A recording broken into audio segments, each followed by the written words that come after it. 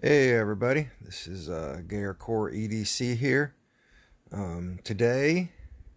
This afternoon, second video of the day. I recently did a video on a generous knife that was given to me from a eBay seller. Great guy, tack driver. A Spyderco Techno Clone, which, looking at these two knives, of course, most people can probably see that the one on the right is the clone due to the monikers and blade insignias on it, but the shape is identical. The hardware is different. You have a flat head there and button heads on that one. Button heads there. Not sure why this is done with a flat head, but it's done on both sides. So that's definitely a difference.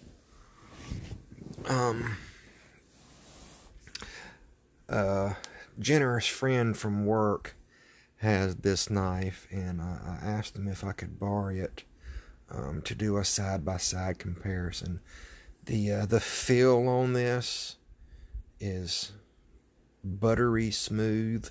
It is just slick, just non-abrasive. Just feels really, really nice in hand. The finish on this is about equivalent to maybe some 1000 grit sandpaper, a little bit of grip. Not sure for purposes if the grip would be better, but I think I tend to like the authentic one better. Both of them open up the same. Both of them really, really nice. You hear that click? That's just awesome. They look shape-wise, size-wise identical, minus the points that I pointed out. This being a flat head, this being a button head. You have the Spyderco mark, and where it says Spyderco CTS-XHP, and on this one, nothing. On the far side, you have the designer's mark, or I reckon that's the designer's mark and not the maker's mark. I'm not familiar. But then you have where it is made at in Taiwan at the Taichung factory. Also, you can see that the clip on this is also the same. It's nice and smooth and slick for the pocket clip. On this one here, it's still fairly smooth. Maybe not quite as smooth as the authentic, but it's also a different color. So you can see the color difference. But if you were to hand these to me, minus the feel, they're pretty much identical as far as the shape and the look. I believe I'm going to take this one and disassemble it, and maybe look at running this through a tumbler and stone washing it. Maybe to get rid of some of that grit per se off. The marks on the back of the blades are identical. I don't know if you can see them there. Pretty much spot on. The back of the blade on the authentic is much smoother and polished than that of the the clone. Also, this one does have the blade material stamped in or etched in at D2. And it's a gray backspacer, GTN or plastic. But sort of glad they didn't try to totally steal. You know, the clone knives are a big no-no in some guy's thought process, and I do understand that. I realize the thought process in that, and to each his own. And like I said in another video, I believe, you know, clones allow men and women who are on a budget and would like a knife because they like the way it looks, they like the way it functions, which granted you might be able to get the looks right, but the function might not be right, you know, due to inferior materials or machining practices. It might not work as well as an original, because usually with a $150 knife or a $1,000 knife or whatever the case may be, you get what you pay for. The time is there, and the time's been put in to machine a precision part, to where it's just perfect. Hence, people are getting a lot of money for knives. You know, you take a $1,000 knife and it's got man hours in it and this and that and time and material and such. But I just don't see, you know, I'm a machinist. I work with all kinds of metals, exotic metals, and, you know, a lot of different stuff, tool steels and plastics. And besides the cost of material, you know, I realize where you would be paying for the design per se, but after they sold so many, that design process has been paid for. So, you know, trying to get $1,000 for a pocket knife, it takes nowhere near that time to fabricate that knife. Which granted, you know, someone making one from scratch in their shop, totally handmade per se, on a manual machine, no programming involved, yes, there is time involved. But when you're machining knives with programs and you're doing, you know, 100-piece lots, there's not much machining time involved. So, you know, some of these exorbitant prices that are on blades these days sort of baffle me. And again, I'm not taking away from prices of knives, and, you know, people pay.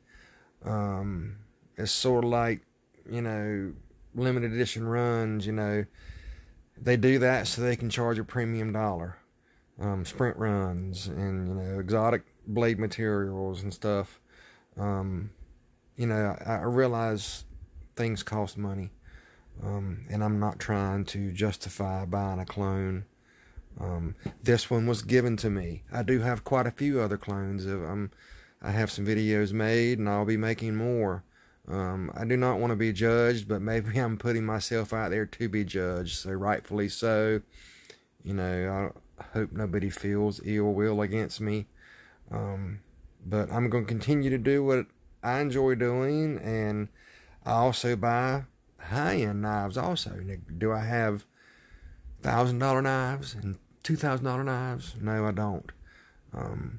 My budget will not allow that. But I have a varied interest. My main interest is in folders. My present interest is in Tucson's and Spyderco's.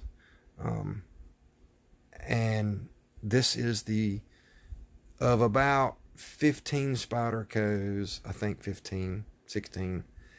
This is the second one that's a clone. And this one was given to me because of an eBay transaction. A guy wanted to make something right, so he sent this knife to me at no cost, which was great on his part. But anyway, that's what I have. I wanted to show those. I told this guy I'd get his real one back to him. You know, this is nice. I like the blue. I like the gray. I think I would like a red or orange backspacer. So this being a clone, I might end up, when I take it apart to do the stone washing, I might end up seeing if I can dye that scale. I don't know if I could dye it orange, but I might be able to dye it a darker red. But anyway, that is the Spyderco Techno.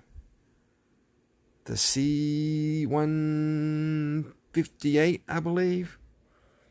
Alright. Thank y'all for watching. Please subscribe. Hit the like button. Put bells on. Leave comments, good or bad. Give me some feedback. Let me know what I'm doing wrong or right.